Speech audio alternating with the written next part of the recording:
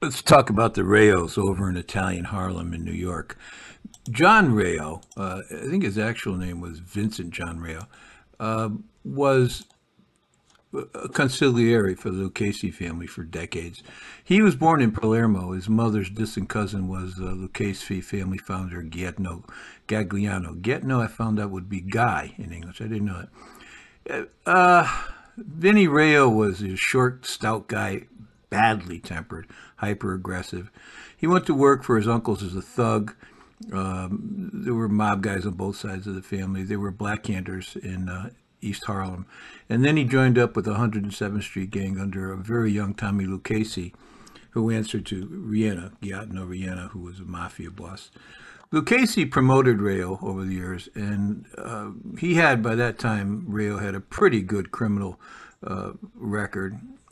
His operations were extensive. By that time, he ran gambling and a lot of other stuff, the standard gangster stuff in East Harlem, Bronx, way up Westchester County. And then he was, of course, promoted to Lucchese's consigliere. By then, Rayo had, as I said, 5 arrests starting in 1919. No convictions. It included, however, an arrest for homicide, grand larceny, violation of the idiot Sullivan Law, which says you can't have a gun. In 1957, that was a New York law. In 1957, Rayo was arrested with 60 other mobsters at the Apalachin meeting that was foiled. When the when the investigators pulled him before them in December 1957, they asked why was he there, and he said, "Well, I heard they had a terrific luncheon buffet." He said he didn't know nothing about nobody. He didn't know the other 59 guys there. Never heard of them. I had not been introduced to them before the arrival of the police, he said.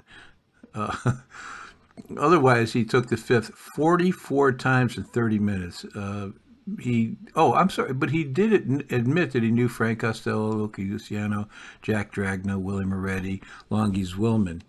But other than that, he said he didn't know nothing about nothing. It didn't matter. His presence there and the fact that Joe Valachi would soon finger him as a big shot in the mob put him under extreme, intense pressure by the government.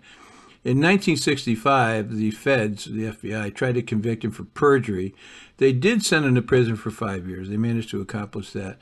Regardless, after Tommy Lucchese died, Rayo, who was by then a multi-millionaire, the estimates are from the U.S. federal government that his fortune was around $50 million in 1957. He remained the consigliere, the advisor under boss Carmine Tramunti. He died of natural causes on September 25, Rayo's 1980. cousin, Joe, Tough Joe Rayo. Well, he gave that name himself, I would think. But anyway, he was an interesting guy. He was a drug dealer, and he ran a policy bank, and he financed a lot of crimes. And for a short time, he was known as the slot machine king of Harlem. What they mean by that is East Harlem, Italian Harlem. He lived there in East Harlem, not far from where Rayo's restaurant is today. His record was slim. He got locked. He was convicted in 1922 on burglary. He got a suspended sentence in 1932. They got him for extorting payments out of an Italian bottling plant owner. He went to prison for that. In 1936, Rayo and his bodyguard, this guy named Joe Petri, were convicted. They were in a club on 106th Street in East Harlem, and they were drunk. And the cop told them to go home, blah, blah, blah. One thing led to they beat the cop pretty bad, Edward Smith. So they take Petri, the bodyguard, to one place, but the cops take Rayo. He's arrested, and they take him to the 126th Street station, the precinct house, and they beat him bad. His lawyer shows up in the morning to get him. He's a mess. Let's go. We'll sue these guys. Let's go to the doctor. He said, no, I'm tough. I can take it. I don't want no doctor treating me. It was a matter of principle. He thought that going to the doctor after a cop beating was weak. So Rayo this is where he entered history. He joined up with Dutch Schultz, and it was about that time that he earned his place. In his 1931. Rayo was locked in this war with this upstate beer baron named Joe One-Eyed Rock. Where do these people get these names? Who, again, was upstate guy. And he had two guys working for him, Vincent Mad Dog Cole, who was literally an Irish gang. He was from Ireland, and Frank Giordano. On July 28, 1931, they drive up to the Helmer Social Club on 210th, 107th Street in Harlem, East Harlem. And they see Rayo, who they're looking for. They're armed with machine guns and shotguns. He's outside sunning himself. One of the reasons they were coming to get him is Rayo, the week before, had called up the Greene County Police Department in New York State. And he says, look, you can find members of the rock gang at this house. He gives them an address. And these guys are wanted for various crimes. And he says they're deadly. They've got weapons. And the cops, big force, they show up. They got machine guns and so forth. They arrest all 8 of Rock's guys. Rock's pissed. He's had enough. He arms Cole and Giordano with machine guns, shotguns, pistols. Go kill him. So they pull up. There's Rayo sunning himself. They shoot. They do wound Rayo, but they seriously wounded 4 little kids, teeny kids, and they killed a 5-year-old boy, Michael Vangeli, and they shot him through the groin. It took the poor child 8 hours to die. His brother Sal, who was 7, was shot in the back. Another kid, Michael Belvuaca, was age 3. He was shot. His sister, Michael's sister, was wheeling him in a carriage when the bullet struck. Sam Del Vito, age 6, was shot in the leg. Florence D'Amillo was shot in the shoulder. Despite that, Florence grabbed her, God bless her, grabbed her little brother, hugged him, shielded him with her body, and ran through the gunfire. Imagine that, into a nearby store. Oh, boy. That caused an international outrage. People were pissed. It didn't go away for a long, long time. The funerals were put on the radio. There's no television. Were put on the radio live. It was. They came from Europe to cover it, to cover the shootings. The newspaper guys.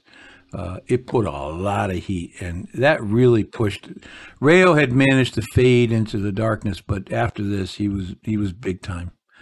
So Schultz gets murdered October 1935.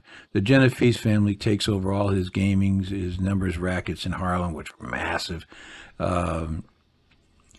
He ran like a lottery. You could pay a penny and join this lottery, the numbers game, and put people a lot of pennies. And he got a lot of. It was where they dealt in quantity, you know. So pennies add up. Rayo joined Genovese, and he ran their narcotics business in East Harlem. He ran a piece of their numbers game. So in 1946, Rayo and this crazy guy, Trigger Mike Coppola, who may have killed his own wife, they were implicated in the murder of Joe Stark. I'm going to screw this up. Scott Torgorio, a Republican Party election captain. They beat him to death in Lower East Harlem. Rayo was placed under a $40,000 bond, and he's held as a material witness. It went on for a long time. It was a big stink. Even in New York, they just weren't used to political people being beaten to death. But eventually, remarkably, like the kids being killed, that too went away. In 1950, Rayo and his brother-in-law, Joe Straccia, were named during a state investigation into corruption by District Attorney Frank Hogan, who, I want to point out, grew up on the street I grew up on. And he went to the same schools I went to when he was a boy, in the same parish. He was trying to remove a judge named Francis Mancuso from his post. He was a Democrat Party leader. On May 10, 62, Rayo, he's now 61. He suffers a heart attack at his home. He's still living in East Harlem. A private ambulance takes him to the Columbia Hospital. I'm sorry, no, there it's called Columbus Hospital. But he died 20 minutes after arriving. The world didn't miss him. But by then, he was a big power in the Genovese family. He's considered within the family to be a fair and reasonable judge of internal disputes and so forth. Rayo's restaurant, you can buy Rayo's products in the supermarket. They have made Rayo's meatballs. Their sauce is to die for. It really is good, I have to say. The rest of they have frozen foods, and they're not bad as frozen foods go. Where I live, I don't know why there's no Italian restaurant. I cannot for the life of me understand that. But so I have to deal with frozen stuff unless I feel like driving into the district or I make my own. But Rayo's is good, I must say. Anyway, it's on East 114th Street in what had been Italian Harlem, a Little Italy. It was started in 1896 by a guy named Joshua Rayo. He ran the restaurant until his death in 1909. And then this very suave Louis Rayo took over. He died in 1999. The restaurant was taken over by Frank Pellegrino. Remember who? You know who he is? He played the FBI chief Frank Cubastillo on the HBO Sopranos. I'll put a picture up here for you. He also played Johnny Dio in Martin Scorsese's Goodfellas. He's the guy cooking, and he says, "Oh, gourmet, that's him." Something interesting happened. One day, this Lucchese guy, associate, Albert Cercelli, insulted this Broadway singer, Rena Strober. They were both in the restaurant. She was performing Don't Rain on My Parade at Rayo's at table 10. She was trying to entertain somebody. It was nice of her. So Cercelli yells out something very disrespectful. So this Lucchese bookmaker, Louis Barone, he tells him, sit down, show some respect. And the other guy says, watch your mouth. Cercelli answers, go fuck yourself. Cercelli, he starts to leave the restaurant. Barone pulls out a .38 and he shot him in the back. He killed him at the table. So another round hit a diner. Some poor guy who was just eating. He shot him in the foot. Barone dropped the revolver. He walked out of the restaurant, but the cops got him before he got to his car.